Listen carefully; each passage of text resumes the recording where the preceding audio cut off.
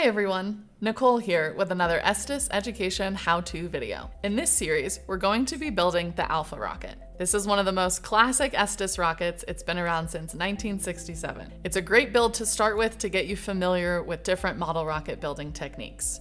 It can fly on anywhere from a half A engine up to a C6-7, and on that it can go up to 1,000 feet high. So it's really fun, great place to start building. In this first part, we're gonna work on assembling the engine mount. Let's dive in.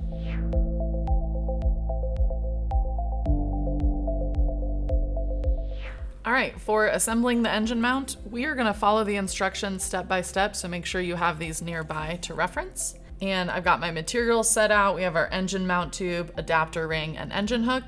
And then some additional materials. You'll need a hobby knife, pencil, some wood glue, and a ruler. So for the first step, we are gonna make some measurements on the engine mount tube at 3/8 of an inch, 1 inch, and 2.5 inches.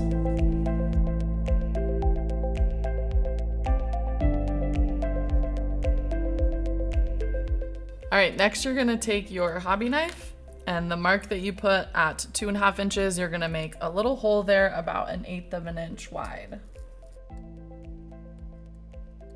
And then into that hole, you're gonna take your engine hook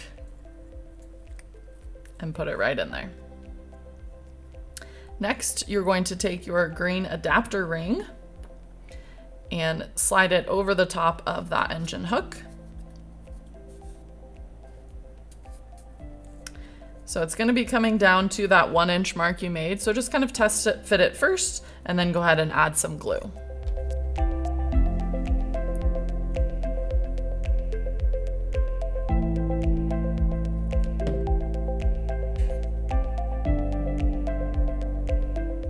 Now that you've assembled the engine mount, you can set that aside and let it dry. All right, that was part 1. We're gonna let some of this glue dry and we'll see you in part 2.